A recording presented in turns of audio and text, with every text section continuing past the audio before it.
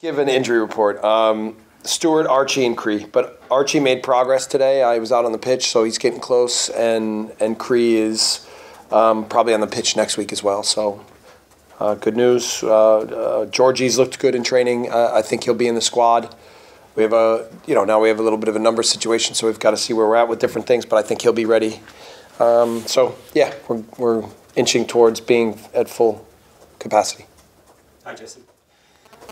Two strong performances in the last week, but how important was it to get that win in midweek after a sequence without one, and how much does that give you now a springboard potentially to kick on in the next few weeks? Yeah, I think after the Villa match, the lads knew they played well, but you could see it hurt them to not get anything out of it. So we needed a result. Right, we won the tournament, obviously, but also to keep pushing this thing and keep the belief high. That being said, it doesn't guarantee anything. I think Brentford is in a really good way. They're very clear on who they want to be, and today was a day where we focused almost entirely on set plays. So we know that'll be massively important on Sunday. You've got Jorginho in the squad. He's told us that he's not quite 100%. What have you made of him in training? What kind of impact has he had on you this week? And is he the kind of player who can come in and make that instant impact in the Premier League, or will he need a bit of time to settle? I think he will. It will naturally take him a little bit of time, but just like with Max Wuber, I said, it's not like this is waiting forever for him to acclimate. We need to get him integrated quickly so that he can help us as quickly as possible. And the best part is I think he's intelligent. I think he understands a lot of the concepts. I said that before. And I think he'll be ready to contribute on Sunday. So we'll see how the match goes, but that will be in our minds. But Bamford, Rodrigo and Nonto all scored in midweek, so suddenly have you got the kind of selection headache in attack that all managers want? Yeah, absolutely. I'm thankful for our ownership that we've invested so heavily in trying to continue to improve our team. I like to use the word weapons when I describe players. I like players who have weapons. And now we have an arsenal of attacking players who have real weapons, who are fast, are clever, have talent, have technical ability and intelligence. So if we can start to blend that all together and continue to be clear on our playing model, then we can use these weapons to help benefit the group and score goals and be effective. Hi Jesse, just on people on the team, who's Max Wuber and Adam Forshaw, will they both be there? Oh, sorry, I didn't mention Adam. Adam will not be in, that's another one, but Max will be ready, he trained today. And on the back four, Jesse, you've made a complete change for the midweek game. Yeah. How comfortable are you now that you're getting close in your mind as to what your best back four is, or defensive system? Yeah, well, obviously the 2 goals late put a little bit of a damper. Everybody was, we stayed positive, and we are positive about the performance, but obviously we were disappointed to give away a couple late goals. But one of the nice things is that we've rotated players and we've seen similar understanding of the tactics and similar performances. So that's a good sign. And again, I think that's been my goal, is to continue to push this thing so that there's real clarity tactically as to what we're trying to achieve. And I feel like we're now tilting the needle to being more of that. And Jesse, you were clearly upset about a report that suggested that players were sort of against us and senior players were against you, and you said it's not true. You were angry. What about the players? What have they said to you about that? Were they angry as well? Yeah, they came to me, and I think also they want to make sure that I know and that everyone knows that we're together. So I said that. I said they were angry. I can be criticized for a lot of things, right? And it's not like if you just went on results, and that's what the discussion has been, is that the results haven't been good enough. And that's enough fodder. I don't think anyone needs to try to invent anything else, because the the quality of people that we have on the inside of this club is like nothing I've ever experienced. And so that's a when someone starts, you can knock us for not getting the results that we want and not playing at the level that what our expectations are of ourselves. And we have to be able to handle that and respond to that. But to question the character of what we've created here and what we're about, that's totally off base. And I wanted to make sure that I cut that out immediately. Talking of the quality of people that you've got here, we've just spoken to one now in Georgina Ruta, I mean, a great young man to speak to, but talented as well, clearly.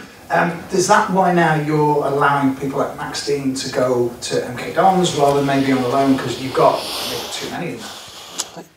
It's been a little bit of a delicate balance in trying to maintain enough young players to continue to feed from within of what we're trying to achieve with both the 21s and with our group. As a club, when we've invested in a lot of outside young talent, outside the league, and I think high potential talent, then we always have to evaluate what does that mean for some of the younger players and how do the pieces all fit together. It's not like we wanted to lose Max Dean, but obviously, given the opportunity that he could have, we all were excited to try to help Jacko as well. So we have to think selfishly, but obviously Jacko feels like he's someone who's inside the family. So it made sense from all angles, I think, to move Max to MK Dons. And with Brentford, you use that German expression, Selbstverständlichkeit. Good job. Good job, Adam. Good job. Showing off. Yeah. Comfortable with themselves is how you describe them. Yeah. And I don't know if it's something that you picked up in Germany with other clubs or what have you, but what is it that Thomas Frank has been able to do to get to that stage? And where are you on that journey as well? It takes time. He started the journey in the championship. And in some ways, you know, I said I was critical of myself that the process hasn't been as accelerated as I would have liked. And even, I don't know, you know, when I was in the process of evaluating coming here to begin with, obviously we all wanted to stay in the Premier League for many reasons. But I could have also created a narrative that going to the championship would have given us more time to really put the process in place and to build in the playing style. And even when I look at Burnley, for example, and what Vincent Kompany's been able to accomplish there, I think how he's been able to put that in place and have success along the way, which feeds more belief and confidence into the group, and success always helps in accelerating a learning curve. What we have here is that the challenges are always so massive, but it takes time, and I think now over time that we're coming clear that success will come easier, not as easy as it is in this league, and I hope that will continue to feed belief. But I know, this is what I've tried to say in the last 2 weeks, is now I'm at a position with our group where I know that they are clear and they believe more and they're confident and they're ready for bigger challenges. Yep. Can I just check on Liam Cooper? I think he was a doubt. Yeah, he should be ready to go as well.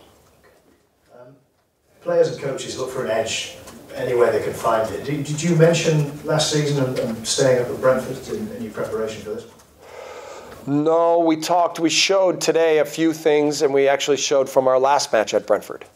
And some of the things that we did well, some things that we didn't do well. And to help the players really wrap their minds around what are the strategies. Because I think this is always key when you play different teams is there's tactics and playing styles, but there are ultimately strategies. And what exactly does Brentford want the game to look like, and what exactly do we want the game to look like?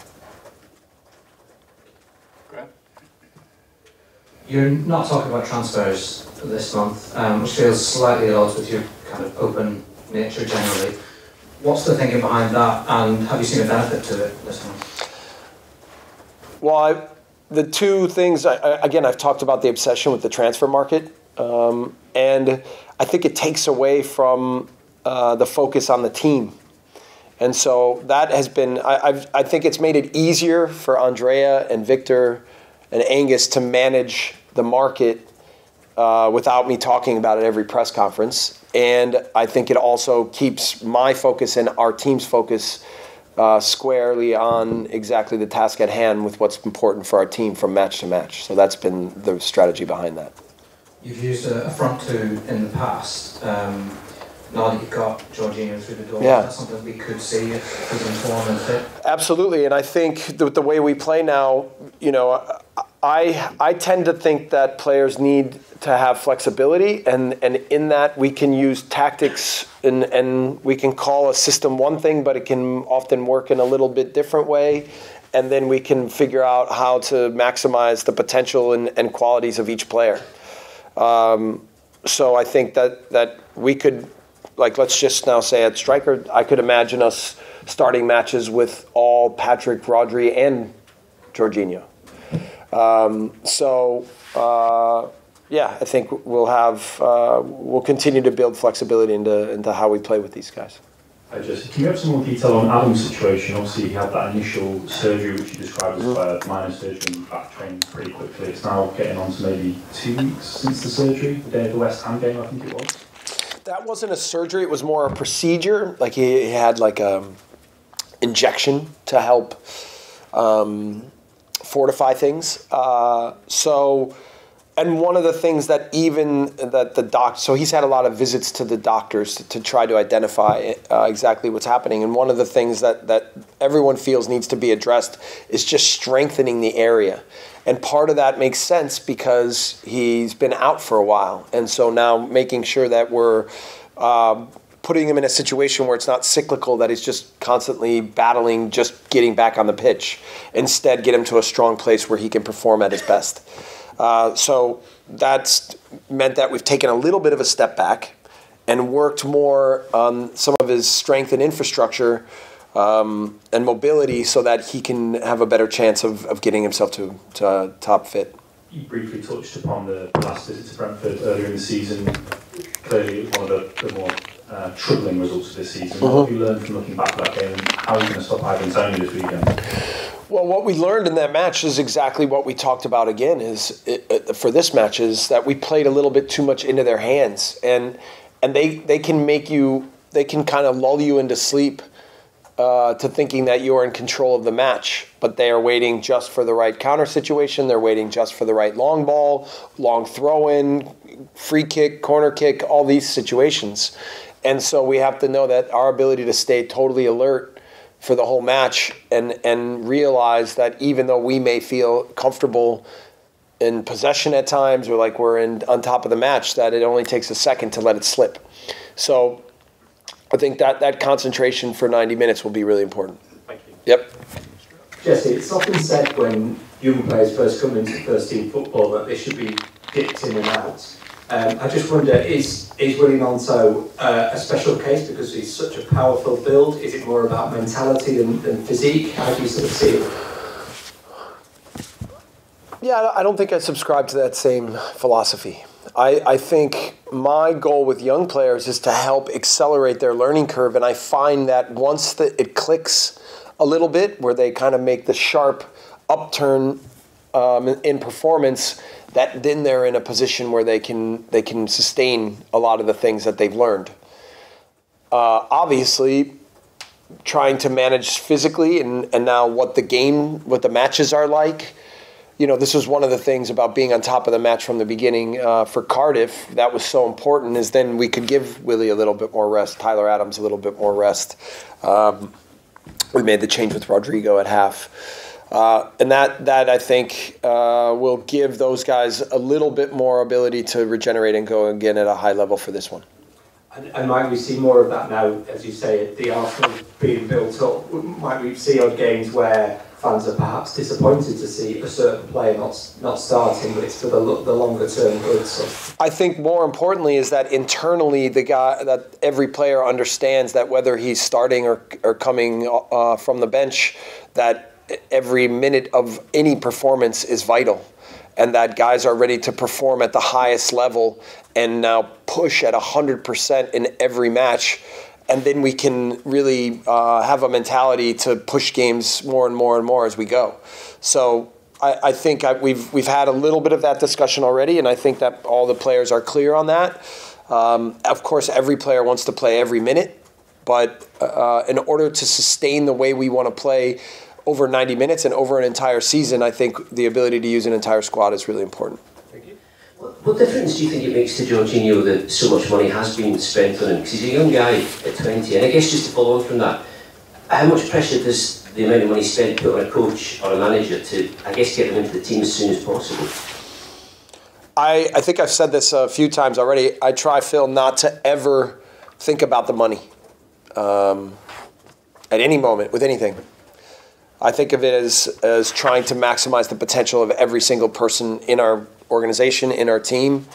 And knowing Georgie, I don't think these things factor into him too much. And it's one of the reasons why we even felt he was the right kind of guy is the fearlessness and the belief in himself. And he has I wouldn't say jovial, but he has a light way of just enjoying football and a desire to learn and grow and get better.